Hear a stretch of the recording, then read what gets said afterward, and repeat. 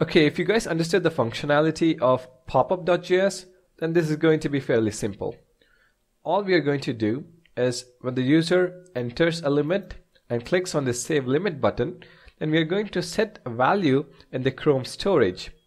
And we are going to retrieve that value at a later point of time. And when the user clicks on Reset Total, then we are going to assign a value of 0 to the already existing variable total in the Chrome storage. So let's see how to do that. Now I have created a new file called options.js where we are going to implement our options functionality. So we're going to start off with jQuery, of course, so $, and we're going to have a function, and inside the function we first need to listen to the click event of the Save Limit button. So first let us select the button. So #save limit dot click to listen to the click event, and when the user clicks, we need to do something. We first retrieve the value of the input box. So our limit is equal to $, the ID of the input box, which is nothing but limit dot val. So we are storing the value in a variable called limit. So if there is a limit after all, then we're going to set that value in Chrome storage. So chrome.storage.sync.set. Now this takes in an object.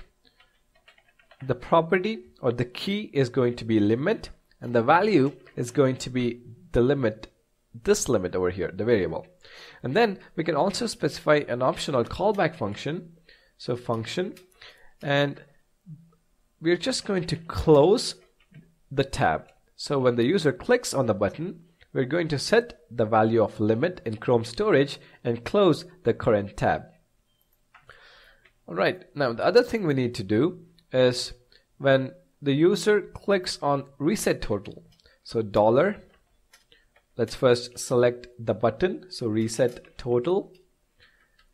Then when the user clicks on that, we need to do something. So what are we doing?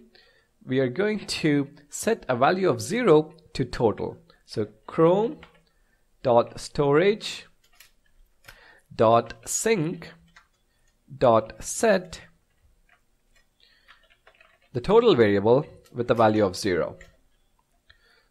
So now let's go ahead and save this and go back to our browser.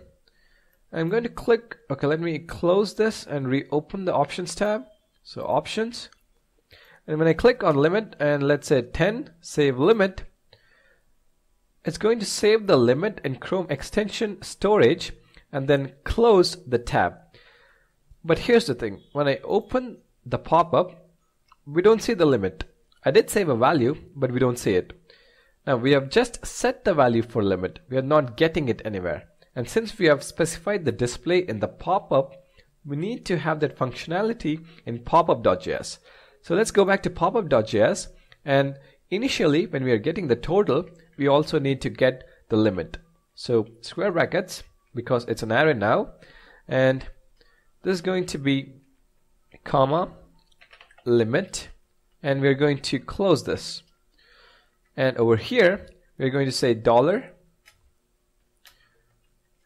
$limit, which is nothing but the ID we have in popup.html. So .text is going to be budget.limit. So budget.limit. So now let's save this. Okay. So when I open this, now we see that limit. So when I go to options page again, I don't have the limit here. So we need to go back to our options page, and initially we need to get the value if it's already stored. So chrome.storage, yep, we have done this before. Chrome.storage.sync.get. What are we getting? We are getting the limit, and we are also going to have a callback function that takes an object budget, and we are just going to set $limit. So this is the ID of the limit in the options page. So .val is going to be budget.limit. So now let's save this, and let me close this and open the options tab again, And there you go. We have the limit displayed. So when I say 100 and save limit, it's going to close. We're going to have a limit of 100 over here. And when I click on options, we have the limit 100 here. And now when I click, okay, we have the total, which is 1100. I'm going to click on reset total. When I open this, the total spent is 0. So both our save limit and reset total buttons are working perfectly.